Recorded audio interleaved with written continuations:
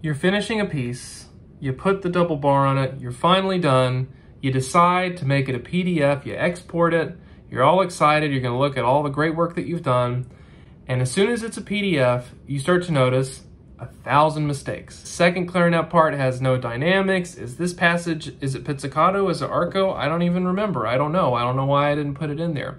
And you finish this piece, but it's not actually finished. Like the musical writing, those decisions have already been made, but the score is not ready to be shipped. It's not ready to be handed to someone. It's not shippable. When you're at the finish line, when the deadline is breathing down your neck, it can be really hard to finish the piece and then realize, oh God, I have all of this other work to do. I have all of these things that I need to clean up in the score. And it's really easy to forget all of the things that a good finished score needs to, you know, be handed off, to be shippable, to be something that a professional conductor or musician can look at and say, okay, I have everything that I need. Thank you. I will make the music now. So I wanted to make a video about all of the things that will make your score look professional. What is it going to make it shippable? What's going to make it available to that person and give them everything that they need? I have to use a checklist because there's a lot of stuff and it's easy to forget. It's easy to get going and then be like, oh, you know, I never made the program notes, or oh, I forgot about adding measure numbers through the whole score. This is a video that's going to highlight all the things that it has taken me forever to learn and remember to put into my scores.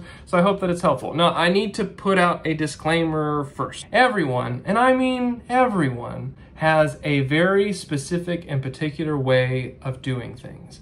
And that is okay. There are going to be things that I say in the video that you might disagree with, that you might dislike, and that's okay. I'm just putting it out there because they're things that took me a long time to become aware of, to develop an opinion of. I'm just trying to be helpful that way. I've been in composition orchestration classes where one teacher will say, you should always do this with your string parts. This is what you do and this is what you should always do. And then I literally go to the next class. They're like, you should never ever do that thing with your string parts. And the trick is that they're both right, because conventions in different mediums mean different things. There are just different ways of doing things in scores for the particular context that you're working in. So it's just worth having that in the background of anything that you do. For instance, we see a lot of discrepancies in orchestra scores. On the face of it, orchestra scores sound like, oh, well, they all should have the same formatting, roughly, right?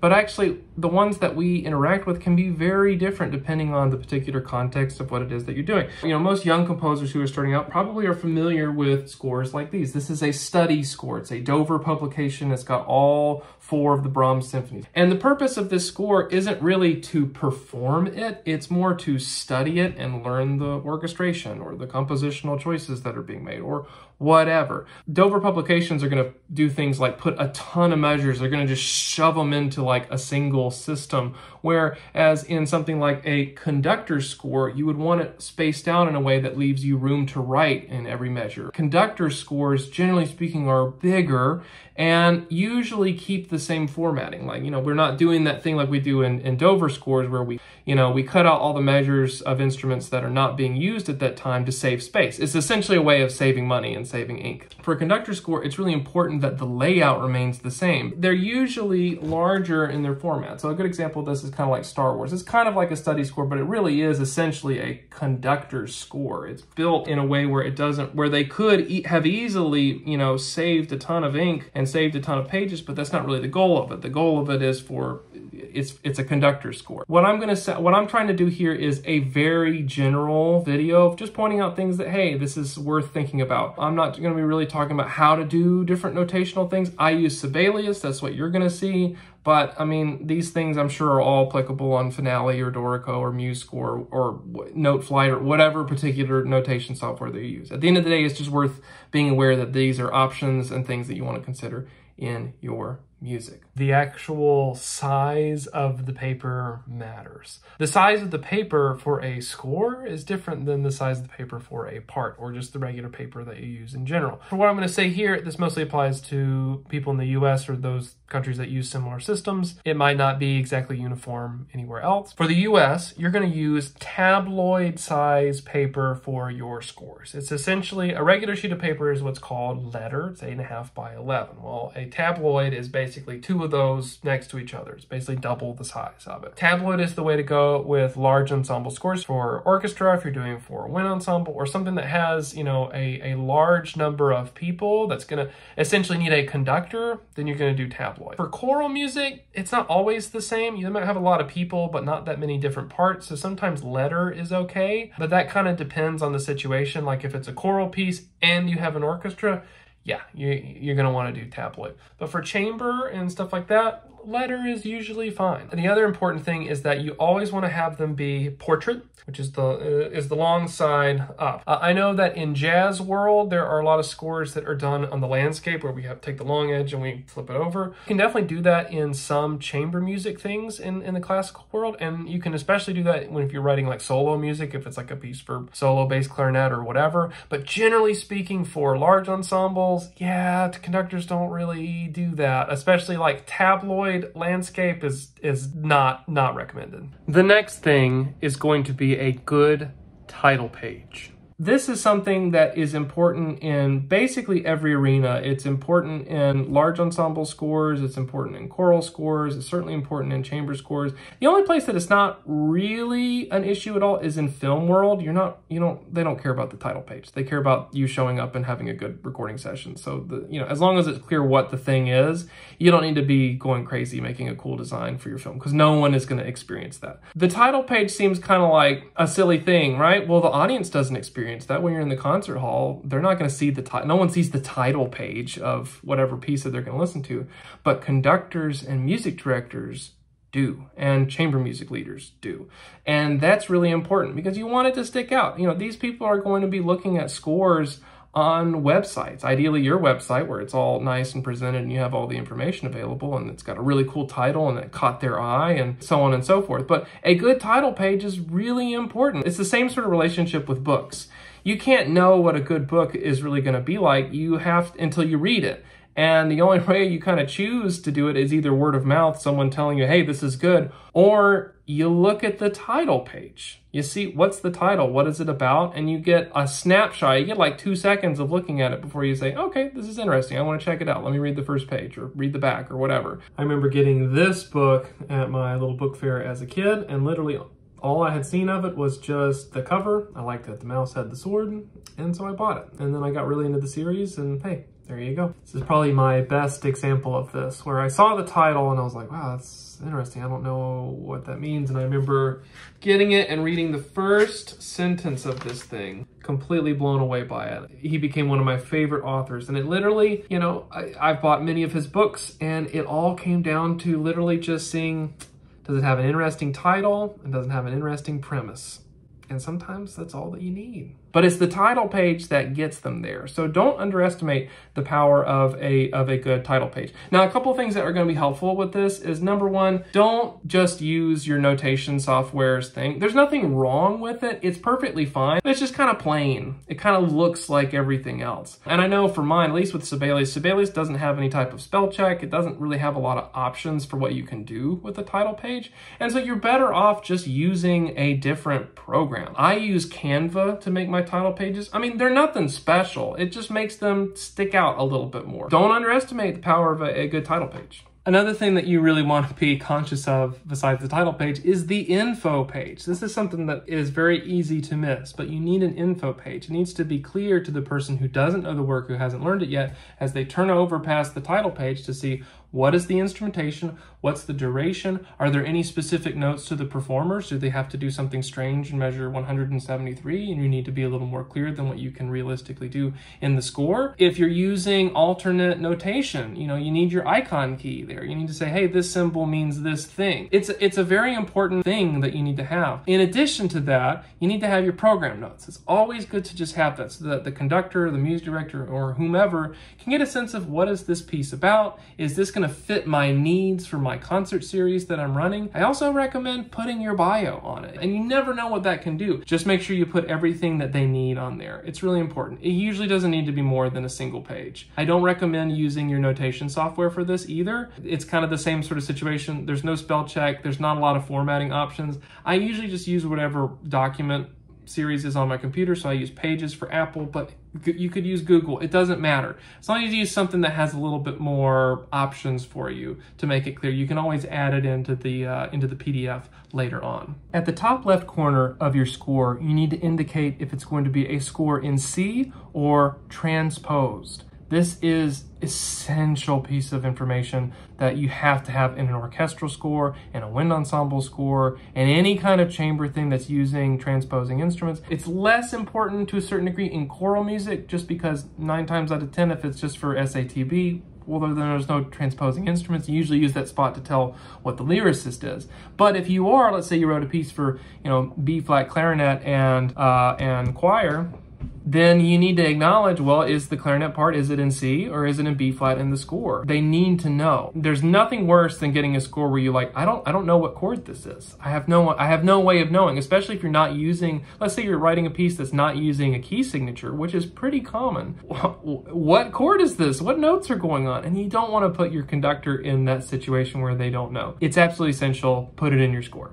After you've got that, the next most important thing is making sure that you are accurately portraying score order. I'm not going to get into all of the specifics of that. You can look it up. There's plenty of resources online, but you want to make sure that you're accurately following it. In wind ensemble and orchestra, you really kind of want to follow score order to the T. There is some leeway with this when it comes to chamber music. In chamber music, when you have weird, interesting combinations of instruments, it doesn't always make sense to follow score order. For instance, if I had a trio for flute, violin, and tuba, score order is going to be flute, tuba, violin. It would make a lot more sense to have it be either flute, violin, tuba, or violin, flute, tuba, whichever. And in that particular case, I think that's okay. There is some leeway there. But for large ensemble scores, you want to make sure that you're really putting it in the correct order. The other missed opportunity I see in finished scores is really thinking about your tempos and what you say at them. It's very easy to just put quarter equals 120 and that's it. And there's nothing wrong with that, but you're missing an opportunity to give your players an extra sense of what is the character or the mood that you're trying to create there. It can be really helpful. Even just a simple word can give a player direction. It can really change how they play. Let's say we have a slow tempo, quarter equals 50. Okay, so it's a relatively slow tempo. If you put mournful as the character, that's very different than the exact same music being written with menacing. Again, the tempo doesn't change, the notes don't change, the rhythms don't change, but the intention behind it would change. And that's a really important thing. So don't miss out on that. Remember, it's about creating clarity for your players and for your performers. We think a lot in the creating of music as being similar to like being like a chef, like you're making this an ingredient, you're working with this, and you're mixing it together, and you're adding the sauce and whatever, you're building the thing, and you're concerned about how the texture works and the taste and all these great things that make it similar to being a chef. And that part of the process is. But the score is the recipe book. And you want your instructions for cooking to be crystal clear so that you don't need to be there to make it happen. You have to make the score something that someone who doesn't know the piece, like you do, you know the piece, you made it, you were intimate with it, you understand things about it, but someone else is gonna see it and have nothing else to look at other than your score.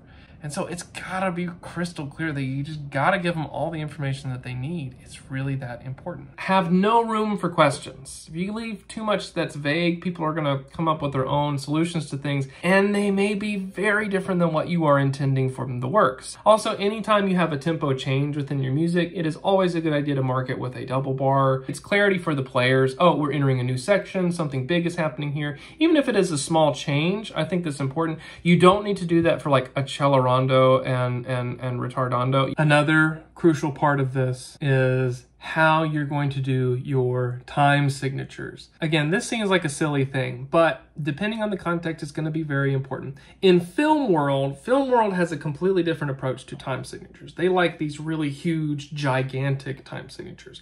And the reason for that is because film people, when they're recording, it's usually, everything is very fast paced in the recording studio, and you want it to be as crystal clear as possible. And the conductors don't always have the luxury of being able to study the score score for a very long time before. It's usually hot out the oven, like, you know, in a week or two in advance, maybe if you're lucky. It's a really fast-paced thing. Now, in orchestra world and in wind ensemble world, it's a little different.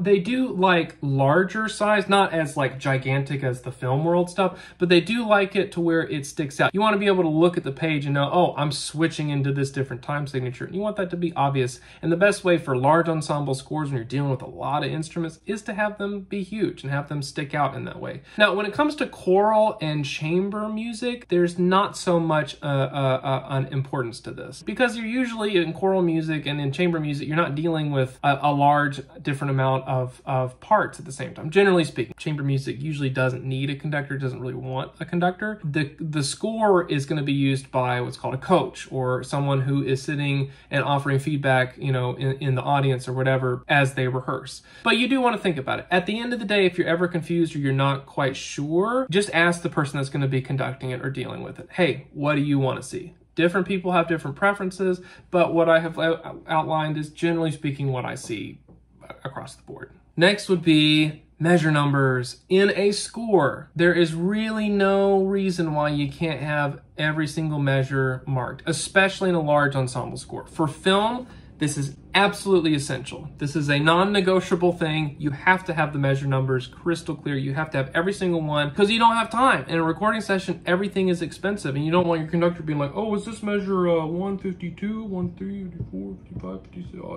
Oh, well, this is measure 156. No, that's like way too much time. They need to be able to look at it. 158, clarinet, you screwed up, let's do it again, here we go.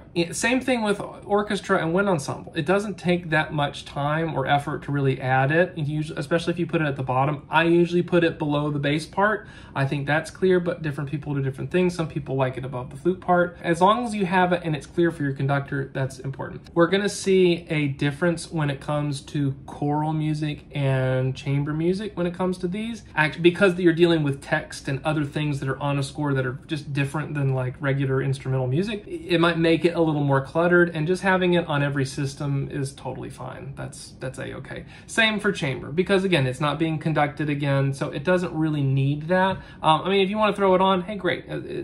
But there's not the same imperative need for a conductor like you would for any type of large ensemble score. Next up is going to be formatting, which kind of includes several different things. The first thing that we want to think about when it comes to the actual formatting of the score, what I mean when I say that is the number of measures that are on a page. So this is going to be a slightly different thing depending on the context. Keep on each page about 6 to 8 measures. Again, that's going to depend on the music, and if you're having some, you know, kind of odd time signature that you're working with, it might go outside of 6 or it might go a little more than 8. It just depends. But generally speaking, I found that 6 to 8 is kind of that sweet spot. And you may not always use the auto break. You may find that it might be helpful to have 5 on this page so that you have a really strong landing on a new section for the page break. It's just worth thinking about. Now, what's really crucial with this is, with coming back to this idea of the conductor score, we don't change the layout. We want the instruments roughly in the same section on each page.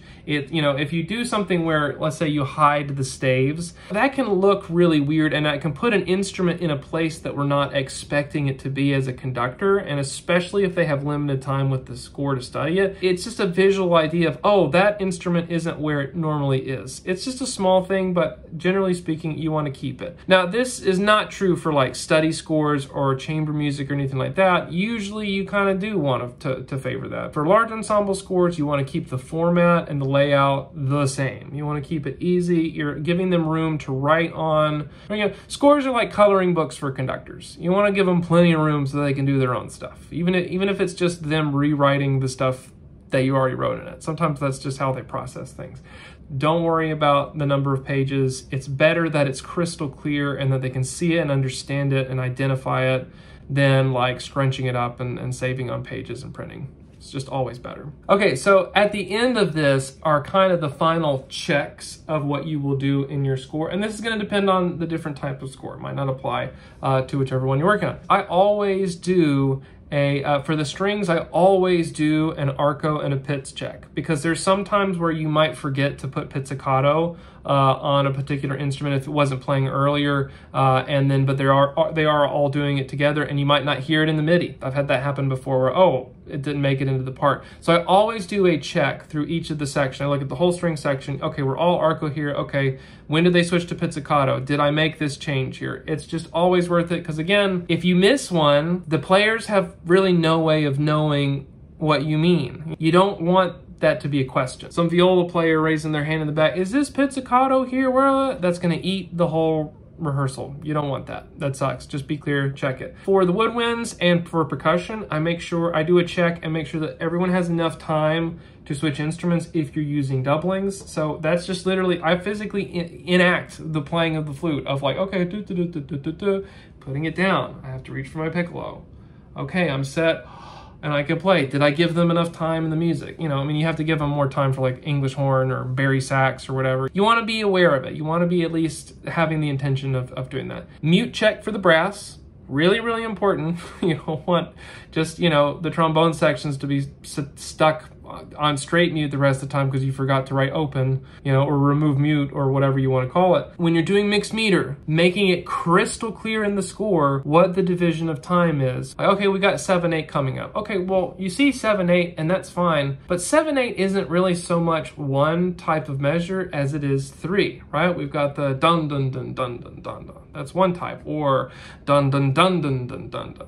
You know, that's the second type, and lastly, dun dun dun dun dun dun dun. There are three different ways to approach a 7/8 measure. You need your conductor to know exactly what they're going to do, because that's going to affect their beat pattern. Because otherwise it could cause chaos. People aren't going to come in correctly because they're looking for the wrong pattern. It's always good to put in the score what the division is, if there is an overarching one, like 2 + 2 + 3 or whatever, depends on the situation. But that's essential. Don't skip that. Every single one needs to have that. You want to do a check in every single part, and it's gonna suck, but you gotta do it for Orphaned Dynamics. That's when you forget, like you started dynamic threshold and then you forget like the hairpins. How loud does this get? I mean, you're gonna get different results. If you give this to a clarinet player, yeah, you might get mezzo piano. If you give it to a trombone player, you might get fortissimo. And you're leaving it open to them, and you don't want to do that. You want to tell them, hey, this is how much I need. So especially hairpins and things like that, don't skip it. Just make sure every single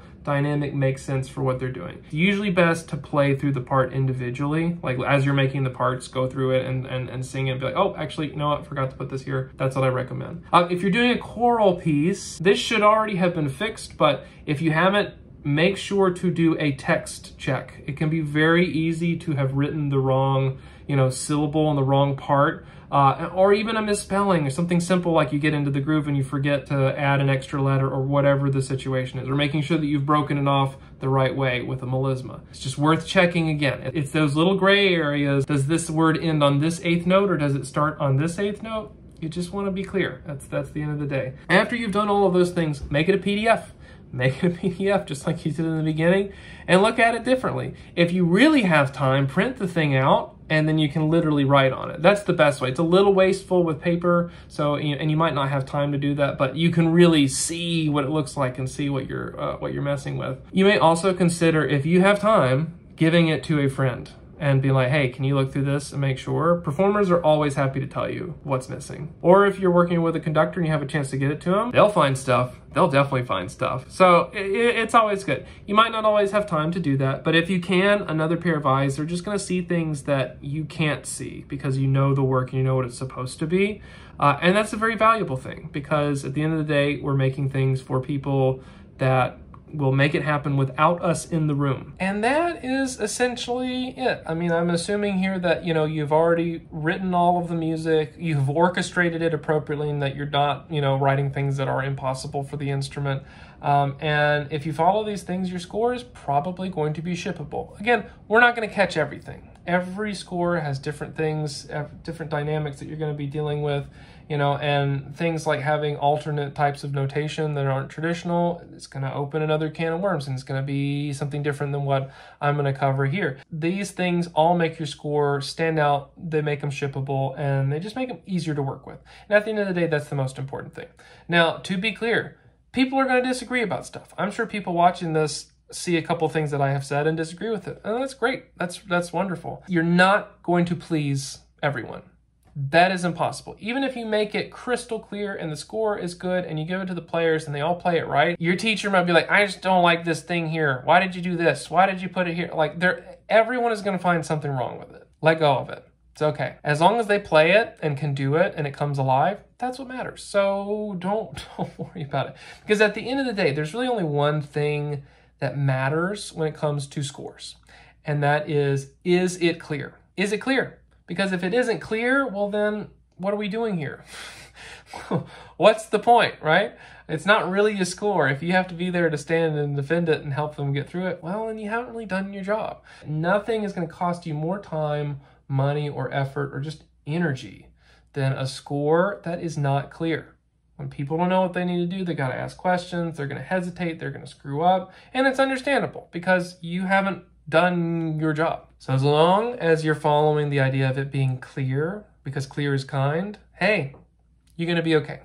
That's it. Everyone has a different opinion. Don't worry about it. Do your best, and it's going to be great. Thank you so much for watching. I really appreciate it. I hope that you found this helpful. I'm curious. I'd love it if you would leave me a comment. What are some of the things that you do to make your score special, make it stand out, make it finish, make it shippable? I'm curious, did I miss anything in the video? Put it in the comments. I sincerely would like to hear it. Okay, thanks so much. Go make some noise. Cheers.